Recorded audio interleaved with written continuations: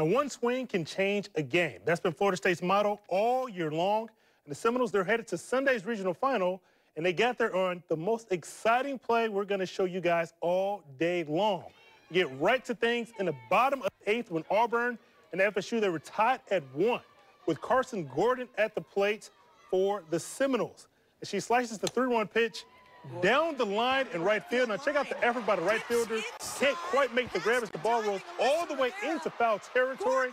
Gordon makes the turn at third base and just beats the throw home as Florida State wins with an inside-the-park walk-off homer. The Noles, they will play the winner of Jacksonville State and Kennesaw State tomorrow at noon in the regional final.